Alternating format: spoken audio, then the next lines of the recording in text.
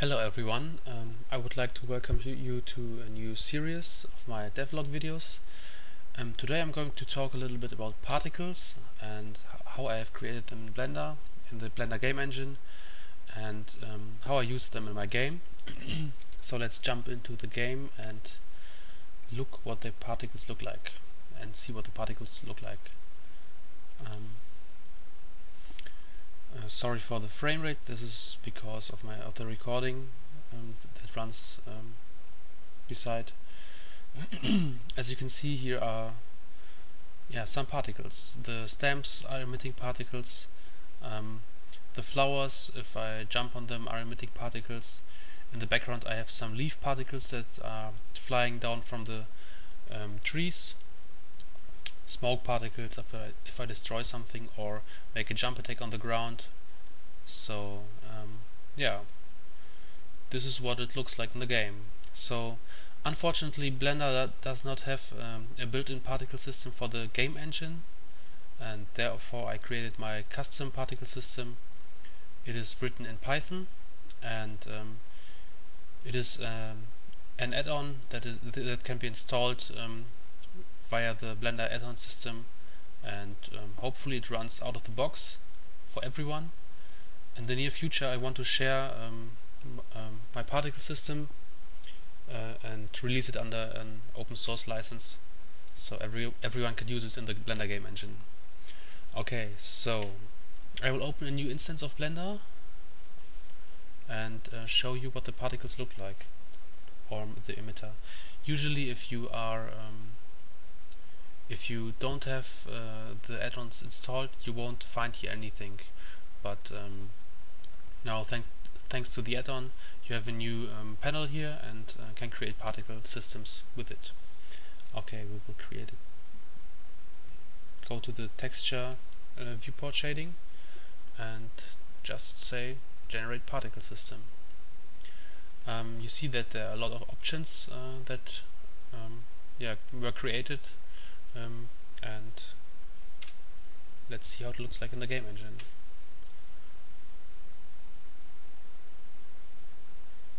So as you can see, you have particles. Just one click and you have a basic particle system in the game engine that runs. I have created lots of options to customize the particle system, and what my particle system does, it sets up all the logic that is needed, all the properties that are needed, and loads a particle engine Python file that is the particle engine itself. So if I make any changes here, all properties here will be updated. So if I, let's say, change the amount, you can see it here, it changes immediately with it. So I use this particle UI to create properties, and these properties customize the particle engine. Okay, let's see what we can do with the particle engine. Oops, you've seen the basic particle system. On the last layer I have lots of different particle types, leaves or feathers, smoke, stones, and lots of different particles that can be used, and I'm going to show you how to do it. Okay, you can create new particle proxies with the add new proxy. Then select the particle that you would like to add to the particle system. For example, fire. Is it does it run with the add mode or shadeless or shaded? This will decide which particle of these three additions will be used. Okay, now let's see if something has changed. So you can see I have now two different particle proxies that are emitted. We can delete the first one. You have a little icon preview here. You have different settings for the emission. If you set it to -1, it will emit all the time, so it won't stop. You can say, okay, I want only to emit 20 particles, press P, and it's done. All particles that are emitted are gone. We can edit and say this is particle hard and shadeless. Okay, so we can, if we set it back to -1, it will emit all the time. Emission rate, how many particles are emitted at a tick. So if I set it to 1, or at the second, sorry, this is for a second. So in this case only 1 particle will be emitted for a second, or 20 particles for a second. The lifetime 10, so they die very quick. I have a gravity setting. I have an emission range setting. So with this one we can say with what range does the emitter have. So I will just look over all properties very quickly. The emission angle, this way they will emit in all directions, or just in a cone direction. Yeah, so random orientation, particle rotation, this will be, we can see if we change it to, let's say, line. So usually they will be emitted with a random orientation, but if we turn that off, they just they will be emitted in one direction, or in the direction they are moving. And with halo we can set if the particle is always directing to the camera or not. So with particle rotation we can add a rotation to the particles and create some random effect. So colors, we can create as many colors as we want. The engine will interpolate between all the colors over lifetime. So 0 is at birth and 100 is at death time. So we can create a custom color, let's say red with an alpha value of 100. We can set it to 50 and create a new one and set this one alpha to 0. So we have, a nice transition between opaque and alpha values. Same goes for scaling. I can set lots of different scale values, and these scale values will be transitioned very smooth over the complete lifetime. We can change the order of the scale values. Same goes for speed. And a nice new option is that I've added is following. I will create a simple particle system.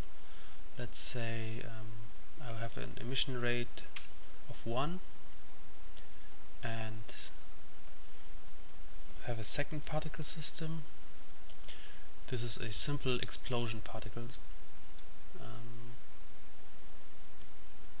So let's say emission angle in all directions, emit only 20 particles with a rate of 120. Let's test it. Yeah, so I have a very simple explosion. So now I can say move it to another layer. New emitter on particle death.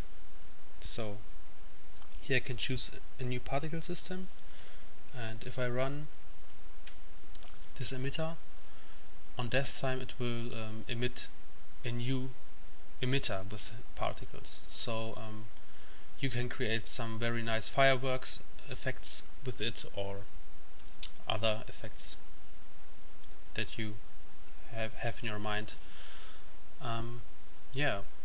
I think this is almost it.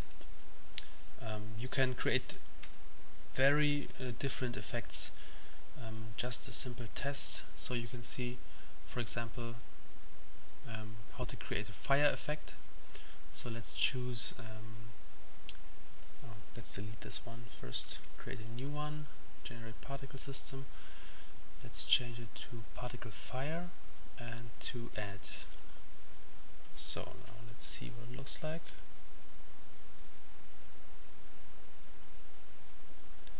Okay, so now we want to change this one to a very dark yellow, then to a yellow color, orange color, and this one will be almost black or black.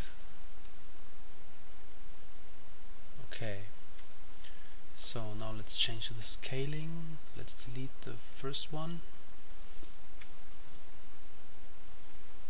and make it a bigger size of 1.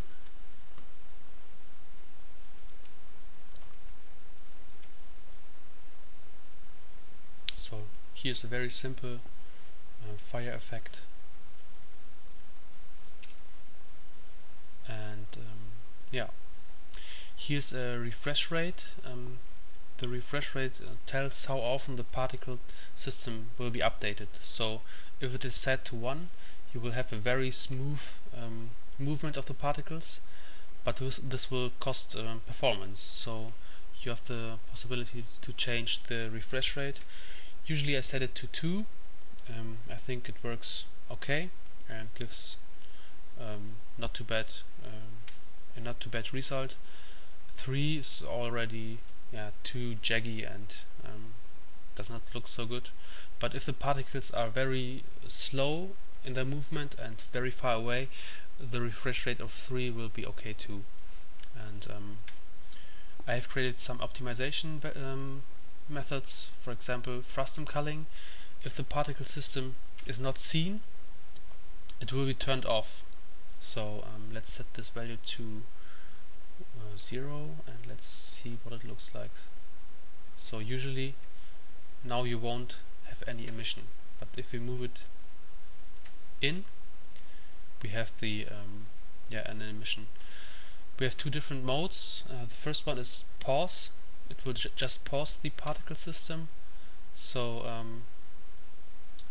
the particles that are still alive will run out, and no new particles will be emitted. The freeze option is that all particles will be freezed at their position they have at the time the particle system moves out of the range. Okay, I think that's it for this video. I hope it wasn't too long, and yeah, I hope you like the particle system. If you like this video, please share it with other people, and it would be a huge boost for me, and if other people like it.